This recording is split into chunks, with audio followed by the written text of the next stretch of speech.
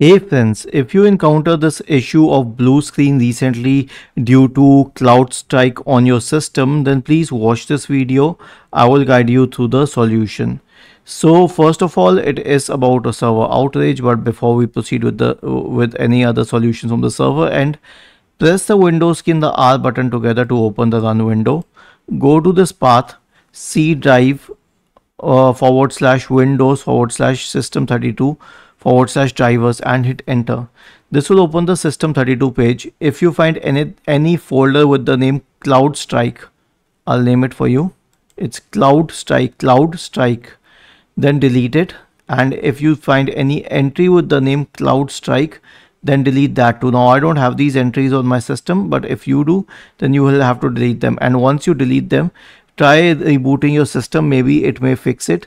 And then right click on the start button, select settings from the menu, go to the Windows Update tab on the list on the left hand side, and then click on pause update for 1 week. Okay, click on this and make sure that it is paused for 1 week. And other than that, you can keep a check on the Microsoft server status. So search for Microsoft server status. Okay, and then go to portal.microsoft.com/server status. It says everything is up and running, but it is not.